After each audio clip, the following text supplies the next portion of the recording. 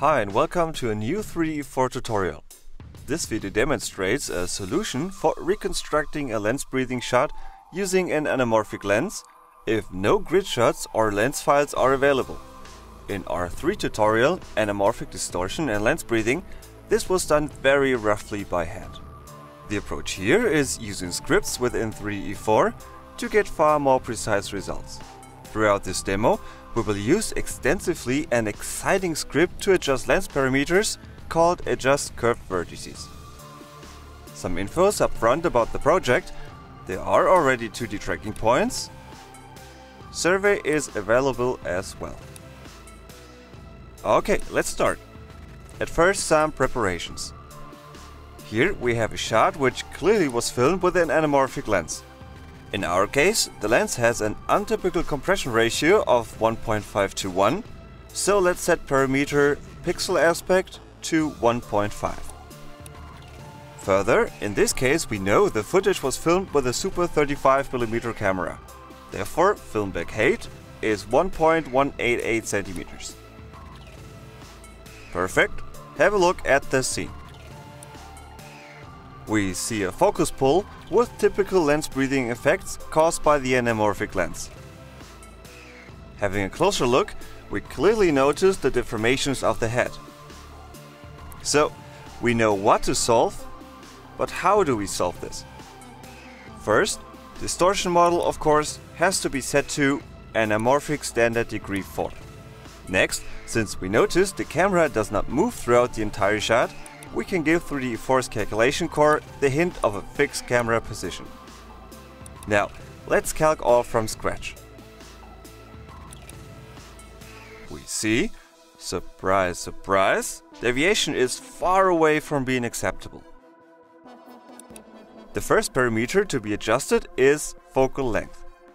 We have no clue about the correct value, so set this parameter to adjust and adjust it within parameter adjustment window. Since we do not have any hints, it's unlikely a fine range will be sufficient. So change that to wide, then hit button adjust. Calc all, and here we go. Deviation changed pretty much. Of course, it's still way too much. For a proper lens adjustment, we should include more parameters. A good approximation doesn't necessarily need every parameter the lens model provides. Degree 2 parameters are more than sufficient for our project. So let's add them to parameter adjustment. And since it's presumable the lens wasn't mounted perfectly onto the camera, lens rotation as well.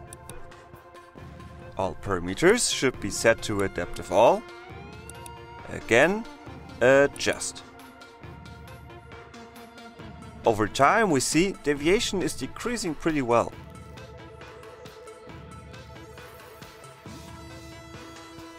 Not bad.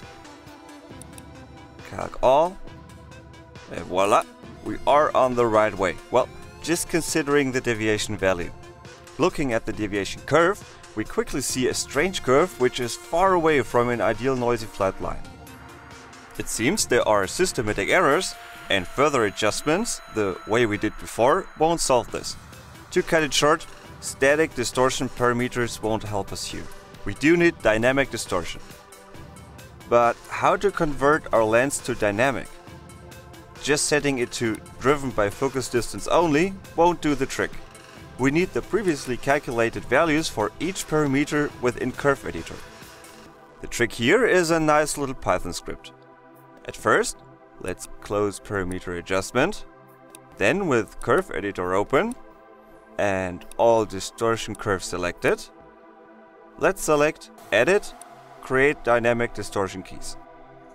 Here we go. The values of each parameter were set as a CV in their respective curves. What's next? As we saw while scrubbing through the footage, the focus pull caused a lens breathing effect.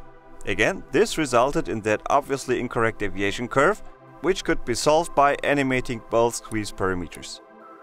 Where to place vertices is defined pretty clearly by deviation curve. We see 3 frame positions with turning points within the curve. There must be the cause of our incorrect solve. But since we do not know where to place a CV on the distortion curve along axis X, matching with the current frame, we need another way than creating them by hand. For such a case, 3DE4 Release 4 comes with an elegant way to create keys on distortion curves. Switch to Distortion Grid Controls. Drag the frame slider approximately to the frame of the first turning point. Then open Python script Animate Distortion. Here we see a requester containing sliders for all distortion curves of the current lens distortion model. We notice as well that the values of each parameter of the current frame are already set correctly. Moving the slider of a specific distortion parameter automatically creates a CV at the current frame position with a defined value. In our case, to compensate lens breathing effects, curves squeeze X and squeeze Y has to be adjusted using additional CVs at these three turning points. Okay, move the slider knob of both squeeze parameters, and here we go, new control vertices on both curves. Next, this has to be done for the other two turning point positions.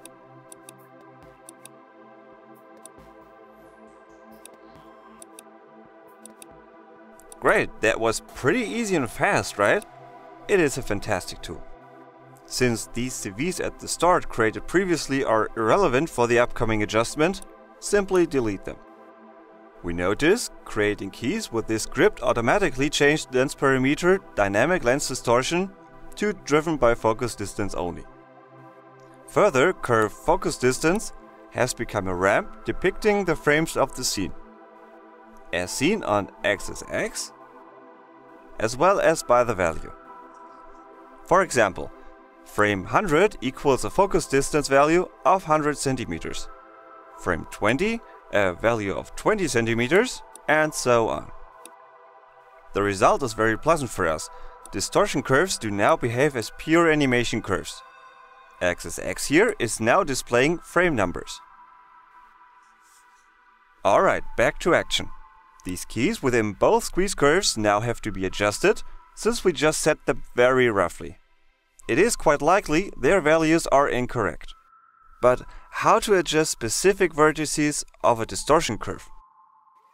Before we start, let's clean up parameter adjustment window. Now, please welcome script Adjust Curve Vertices. A simple yet immensely useful script for adding all selected vertices of a curve within Curve Editor to parameter adjustment. Therefore, let's select all 6 vertices and open the script. In the appearing requester, parameters of the selected vertices are displayed, as well as text fields for editing the adjustment range. Here we can leave them untouched. Okay, and we see all 6 vertices, all 3 of each squeeze parameters, were added to the pane. For a more detailed explanation of the command lines and additional infos, please see our featurette What's New in 3DE4 R4. To start, set all to Adaptive, and let's go. The adjustment procedure is now adjusting the Y coordinates of all selected CVs. Their positions along axis X remain unchanged. We see the best result is decreasing pretty fast. Great! Before transferring all best results to their parameters, let's keep an eye on both curves and how they will change after clicking button Transfer Parameters. Indeed, quite different than our manual attempt. Let's see how this will affect our wrong deviation curve. Calc all, and yippee-yay, deviation improved from circa 6.8 pixels to circa 1.6 pixels. Even better is, the curve's shape is already pretty close to the ideal noisy flatline.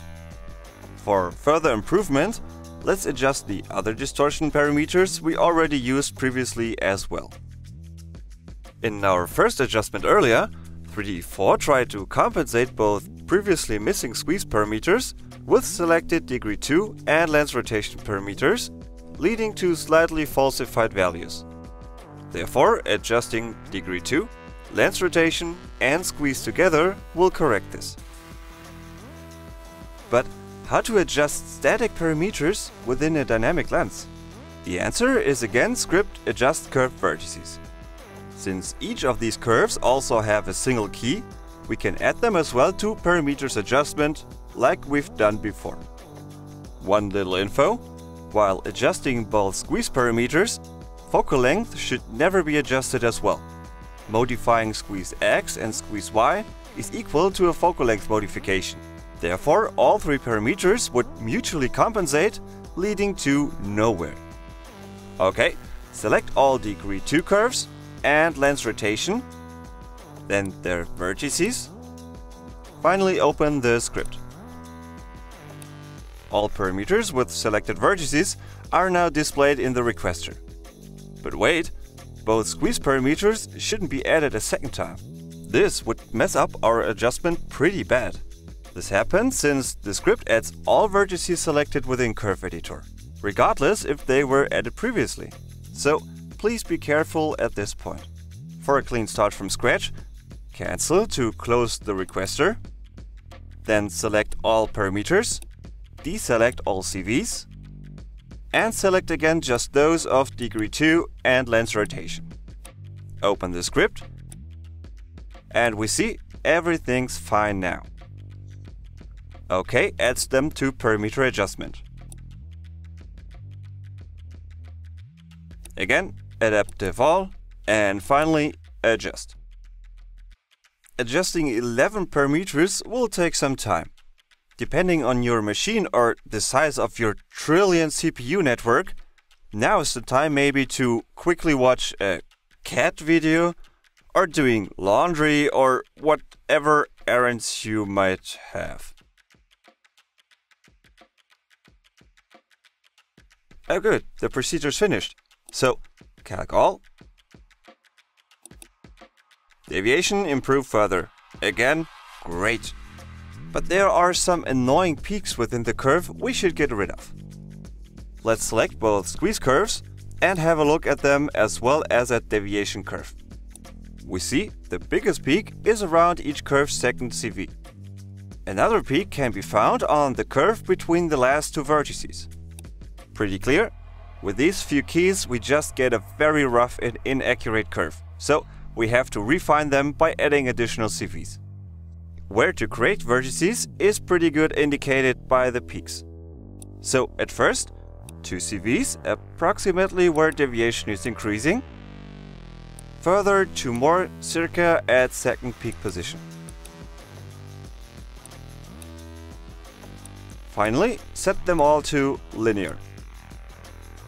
Very good. Now we have to adjust all of them. Remove all parameters from parameter adjustment. Then deselect all other vertices.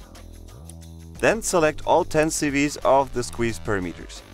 Add them to parameter adjustment. Again, adaptive all. Finally, adjust. This procedure will take much less time than before. We see the best result found by the procedure is further improving. Transfer parameters, and we see all CVs form slightly different squeeze curves. Next, calc all. Here we go. Well, in general, this deviation curve is pretty close to our ideal curve. If we still want to improve further, since a real-life focus pull of course doesn't know linear interpolation, one approach is smoothing all tangents, then adjusting again the CVs of smooth curves. At first, let's set all vertices to smooth, then as well their tangents. Next, adjusting. One last time, hit button, adjust.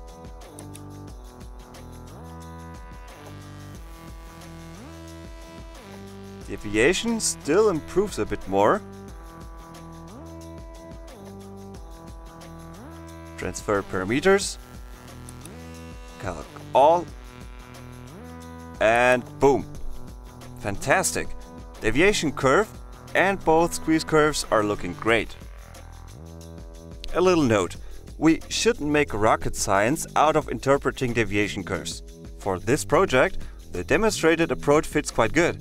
For other projects, for example with less tracking or no survey, sometimes simply placing CVs evenly on the curves for adjusting might do the trick.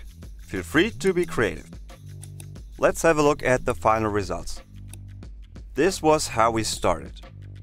Due to lens breathing, all things can be seen in the footage deform pretty much when changing the focus. Especially a closer look at the head shows this clearly.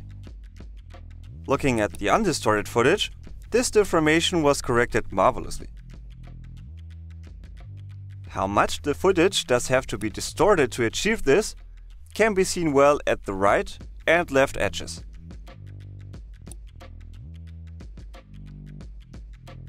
Perfect! We solved the task. We were able to compensate lens breathing effects caused by an anamorphic lens without having any grid shots or many information about the lens. We just used all tools that are shipped with 3D4 Release 4, in particular adjustment script Adjust Curve Vertices. Well, that's it. Thank you very much for watching. I hope you enjoyed this tutorial.